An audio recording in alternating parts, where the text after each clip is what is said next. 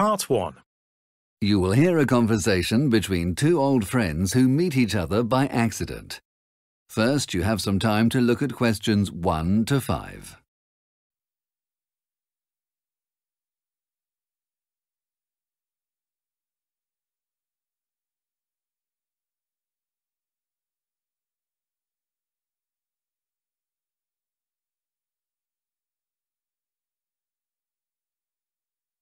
Listen carefully to the conversation and answer questions 1 to 5. Hello, Sally. How are you? Wow, Heath. Yeah, I'm fine. How are you? I'm great, thanks. I haven't seen you since we left school. How long ago is that now? It must be 10 years. Or is it 11? It's 9 years now. What are you doing with yourself? You were going to be a doctor, weren't you? Or something medical, like a chiropractor? Well, I was going to be, but that's not what I did. I started medical school, but I didn't really enjoy it, and the idea of doing it for 5 or 6 years and then continuing to study for years after that didn't really appeal. So I left medical school and went into teacher training college to be a science teacher. And I thought for all these years that you were earning megabucks as a doctor or working in a pharmaceutical company. No, just a teacher. I love it though. I'm so glad I did it instead of medicine. And what are you doing, Sally? After school, I didn't really know what I wanted to do, so I travelled for a couple of years around the world. Great. Where did you go? Lots of places, but nowhere in Europe. I wanted to travel long distance. First of all, I travelled through India and Nepal. Then I moved into Southeast Asia for a few months. Then I went through Australia and New Zealand. After that, I went to Africa and went around various countries there. After that, it was South America, Central America and North America. How on earth did you afford all that? I just settled down and worked for a few months in places where I could get a job and save money. Then, when I had enough, I moved on. I wasn't exactly staying in luxurious places, though. And now what? You always wanted to work with computers, didn't you? Yes, I remember that. However, when I finished all the travelling, I thought of going into travel writing. But it's so competitive. I always fancied journalism as well, so I got into that, and right now I'm working for the local paper. Did you have to study for that? Well, some people don't, but I went to college for a year to do a journalism course, and I'm glad I did as it gave me a bit of a head start and certainly helped me get my first job. And are you married and kids or what? I married a man called Gordon that I met while I was in Australia. We haven't had kids yet, though we're planning on having at least 2 or 3. What about you? Do you remember Kate, who I dated whilst at school? Of course. The prettiest girl in the school. You didn't marry her, did you? Yes. We managed to stay together all through college. She did teaching too, so we were at the same place for 3 years at college. We thought about getting married in our last year at college, but it was all too much, and then we were too busy the year after graduation. So we did it 2 years after we graduated. Wow! I'm so happy that you guys stayed together. That's great. Where are you living now? Oh, in Westley. In the high street, actually. What about you? In Westley too. We've got a flat near the secondary school. Obviously then it's easier to get into work. Before the conversation continues, you have some time to look at questions 6 to 10.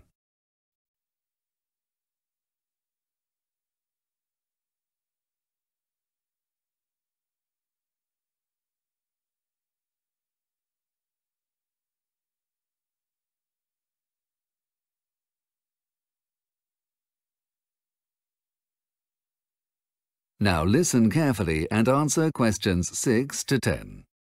Listen, why don't you and Kate come over for dinner sometime? That's a great idea. When? How about next Friday? Can't do Friday, I'm afraid. Both Kate and I have a parent-teacher afternoon on Friday after school, and then we'll have to do the paperwork in the evening. What about Saturday then? That would normally be fine, but our babysitter's away that night and we won't be able to find one at such short notice.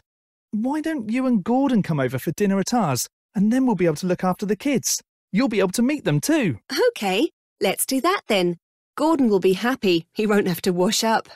I'll be doing the cooking when you come round. I love cooking. So what time shall we come round? 8 o'clock? Well, we'll be home around 6 that night as we're going out for the afternoon with the kids. I'd say come at 7 o'clock. Are you sure that's long enough to get things ready? Well, that'll be an hour. I don't need more than that. And what's your phone number, just in case? 01347 835 825. That's the home number. And the mobile is 07978 290 512. What about you? I've only got a mobile. It's 07623 963 957. What was that last bit again? I'll say it all again. 07623 963 957. And I better give you the address. Oh yes, that would help. We live at Flat 3 Evergreen Terrace. It's just past the church on the right. We've got a park entrance opposite us and a doctor's surgery next door. I should be able to find that. Anything you don't like to eat? Well, I hate fish and seafood, and Gordon doesn't care much for red meat. He likes white meat, though. How about chicken? That should be fine. Oh yes. When you arrive, none of the bells is marked for security and there are 4 buttons. You need to press the bell second from the bottom. Second from the bottom. OK, got that. I'll be able to buzz you in and then come up to the first floor and the door will be open. Great. Well, it's so good to see you again, Heath. I'll really look forward to seeing you on Saturday and meeting Kate again. And the kids, of course. Yes, and I'm looking forward to meeting Gordon. See you on Saturday then. Goodbye. Goodbye. That is the end of part 1. You will now have half a minute to check your answers.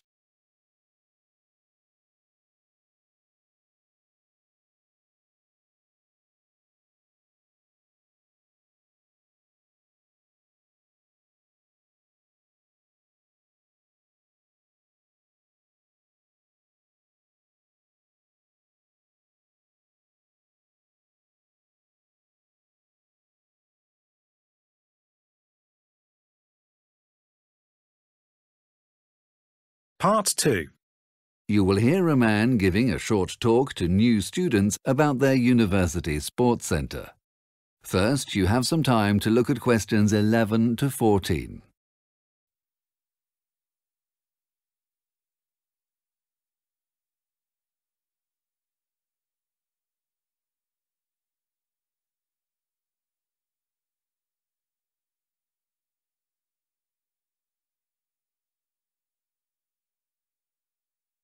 Now listen carefully to the short talk and answer questions 11 to 14. Good morning to all you new students here at Wesley University, and thank you for coming to this talk on the Sports Centre. My name is Mr. Mike Finn. Later, I'll take you around the centre on a tour, but right now, I'll just let you know what we have to offer and how you can become a member. We are at present in the main reception of the Sports Centre. Behind me, we have the main sports hall, where a myriad of different sports take place. We have football, hockey, basketball, badminton, martial arts and netball, to name but a few. We are also planning trampolines in the very near future. Aerobics, modern dance and spinning are also held in the main sports hall, and yoga classes are coming soon. There is a large schedule up on the wall behind me detailing when each sport is on. It also gives details of which sports you have to pay extra for in order to join in. Above us and overlooking the main sports hall, we have our fitness room, which has all the modern weight training machines and aerobic training machines that you could wish for. At present, there are no running machines, as there have been a few accidents with these, and we're waiting for the university to work out its insurance as regards these before we get them back again. Round the back of the main sports hall are our 3 squash courts. These can be reserved at the reception and can be used for both squash and racquetball. The one important thing with the squash courts is that you must not wear outdoor or black marking soles on them. You will be fined and suspended from the centre if you do. Next to that, we have the provisional site of the swimming pool. Details of that are posted on the Sports Centre newsletter, which is always available on the notice board. We hope that it won't be too long in coming.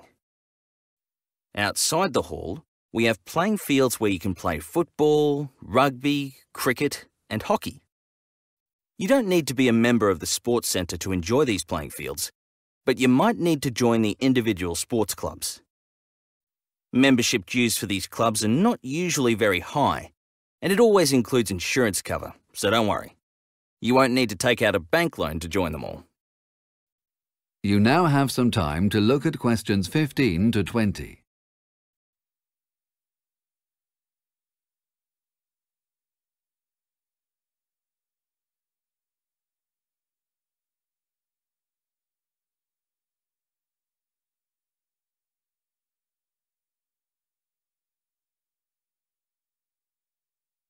Now listen to the rest of the short talk and answer questions 15 to 20. Now, let me tell you how to become a student member of the Sports Centre.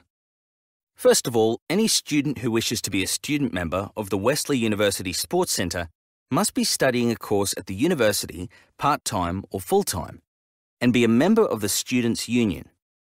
So, if you wish to join, you must bring your NUS card with you before we can process your application. You must come to the sports hall reception between 9 a.m. and 3:30 p.m. from Tuesday to Saturday. The membership secretary does not come in on Sundays and Mondays. You must present your NUS card, fill out the application form, and pay the subscription. The student subscription for this year is £15. There is usually a joining fee of £5 to join the Sports Centre, but this does not apply to student members. You can pay by cash or cheque, but we don't take credit cards. You used to have to bring 2 passport photos of yourself, but we've gone digital now, and we have a camera at reception. Once you have your Sports Centre membership card, you have the right to use the facilities at any time that we are open. You will need to bring your membership card every time you wish to use the facilities, or you will not be allowed to enter. This is part of our insurance agreement. If you need a replacement card at any time, you will be charged a replacement fee of £5, but you will not need to pay the subscription of £15 again. You may book courts for sports such as squash and badminton, but you may only do this in person, not on the phone, and you will need the membership card number on your membership card, so don't forget that card. We are open 7 days a week, though opening times vary. Monday through to Saturday, we are open from 8 a.m. to 10 p.m, and Sunday, we are open from 9 a.m. to 6 p.m. Now, any questions so far? That is the end of Part 2. You now have half a minute to check your answers.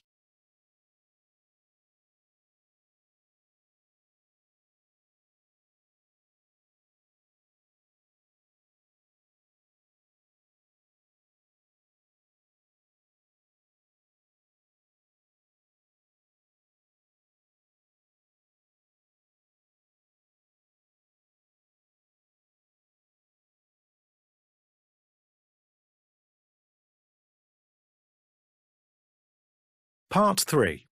You will hear a university tutor and his seminar group of 3 students discussing their extended essays. First, you have some time to look at questions 21 to 25.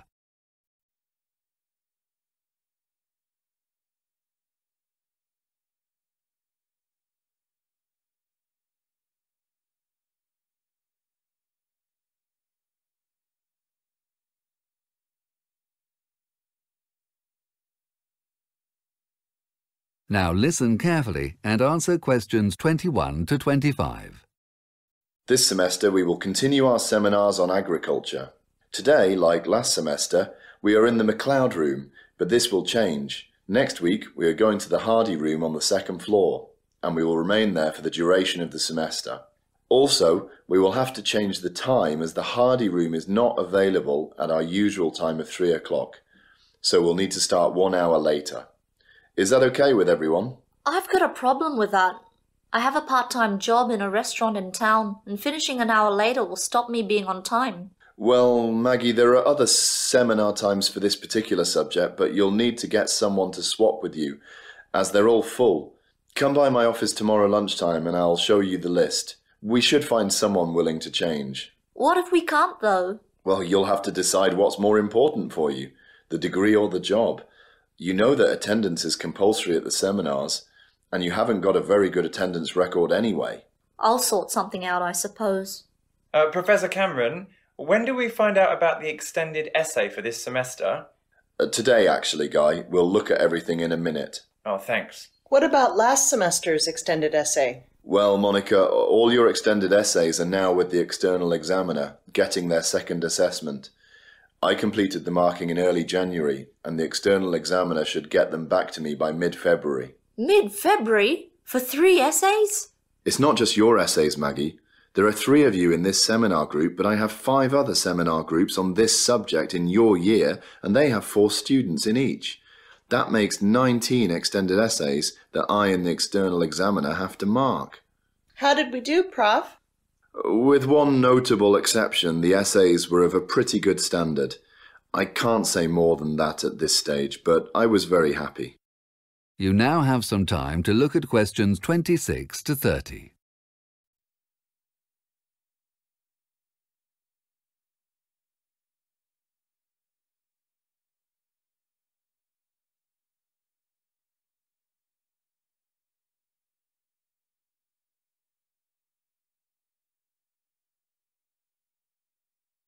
Now listen to the rest of the discussion and answer questions 26 to 30.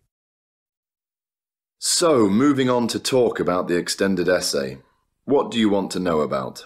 First of all, what do we have to write about? Next week I'll bring in a list of titles which will relate to the first 10 seminars that we have this semester.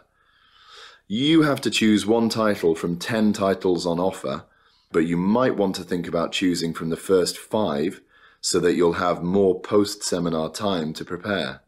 What about the deadline? I'm afraid it's not the 26th of May as we advertised at the start of the academic year, as that's a bank holiday.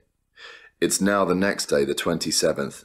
No extensions. We won't accept the 28th. Can we let you see our work before we hand it in? Yes, though we have a deadline for that too, in order to encourage you to get organised and started early. So we will continue to look at drafts until the last day of April, and then after that, you're on your own to produce your final product. What's the word limit, Professor? Well, we want to have an upper and lower limit, so we've set the lower limit of 3,000 words and an upper one of 3,500. You'll have to be in that range. Will we need to do any research for the essay? I'm not really supposed to give you any details of the questions yet, but yes, there is a research component for all of the questions. Will the research be survey-based or done on the farm or in greenhouses? The research that we want you to do will be practical work with plants, so it will be down at the university facilities, either at the university farm or the greenhouses, as you said. What type of plants will we be studying? Well, the type of plant that you do your research on will depend on the question you choose, and I can't tell you any more about the questions yet. Will we have any help with the growing procedures? A little. The farm staff and Dr. Johns will be on hand to help you at the farm, and Rob down at the greenhouse complex can assist you with everything down there. Well, that will do for now. You can hang on until next week to get started. Today we're going to look at...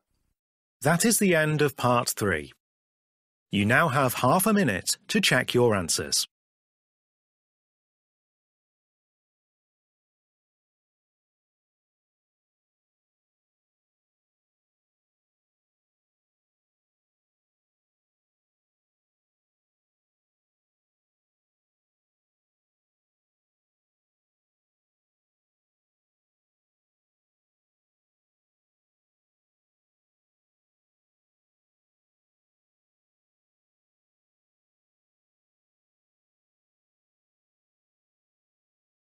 Part 4. You will hear part of a further education lecture on marine biology. First, you have some time to look at questions 31 to 40.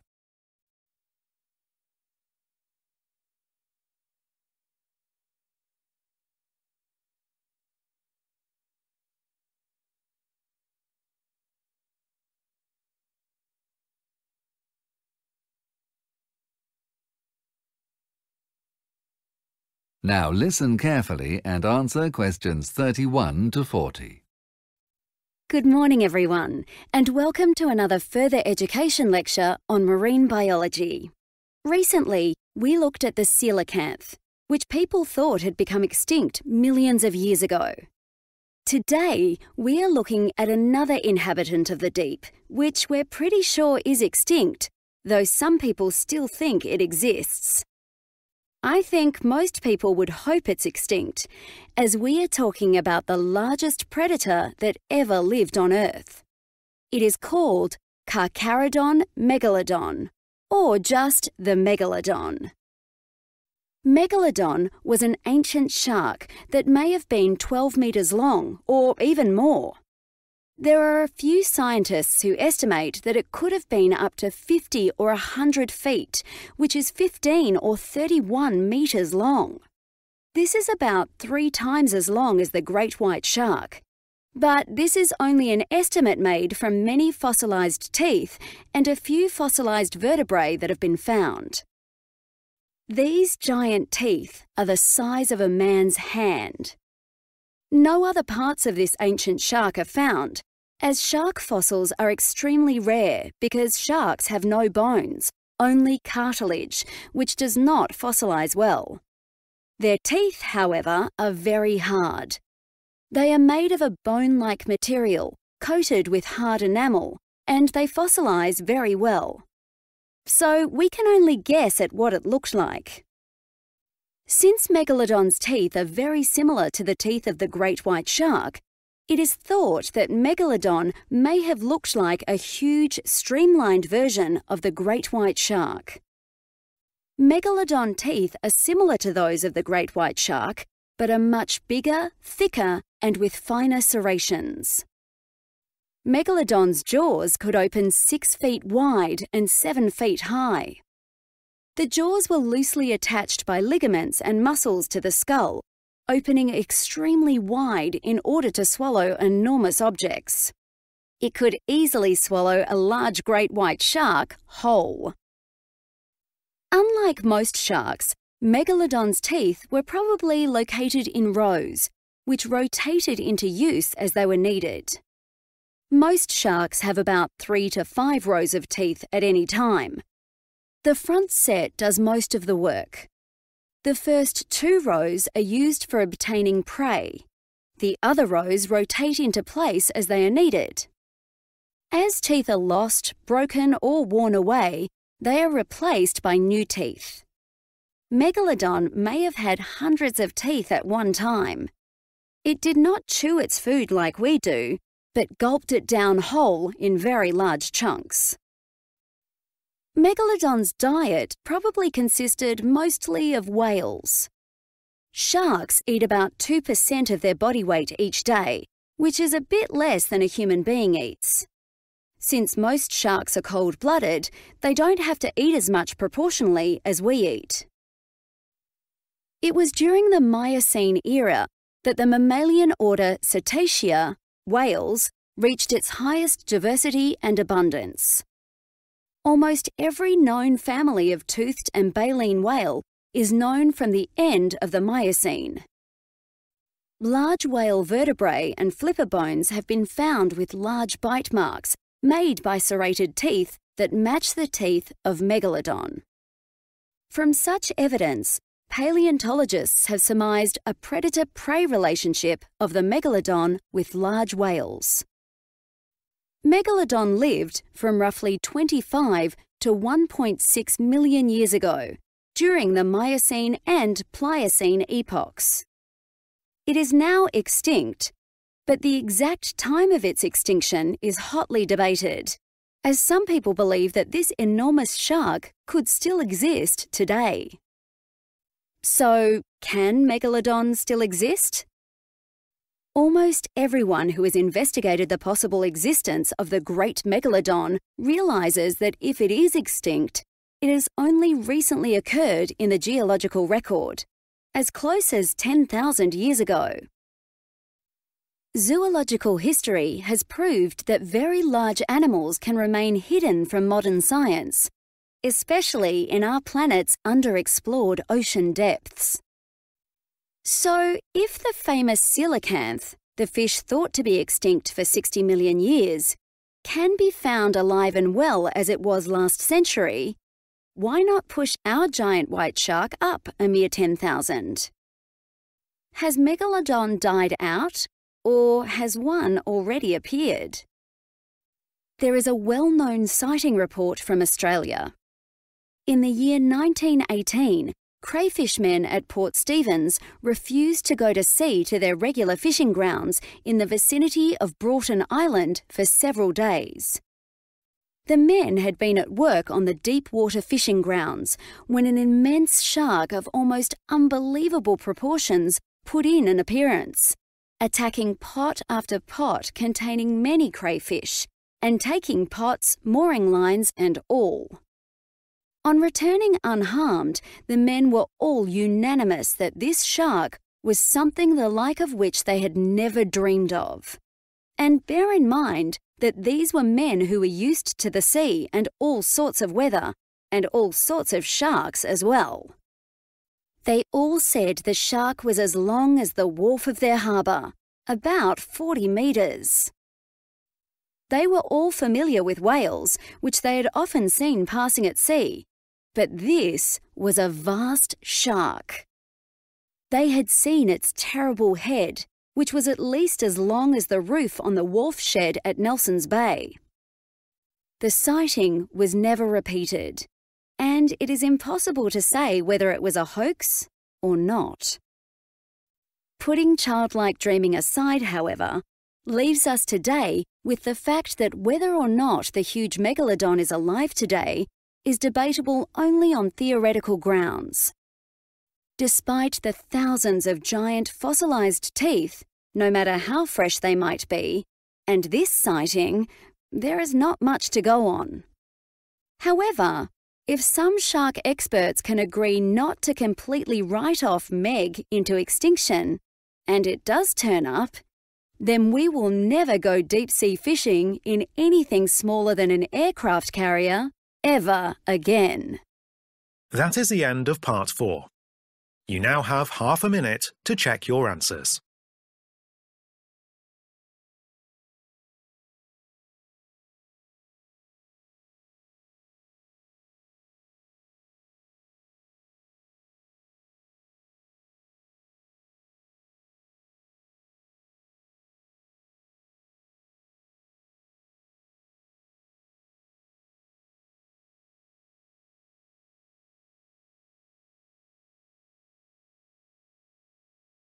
That is the end of the listening test. You now have 10 minutes to transfer your answers to the listening answer sheet.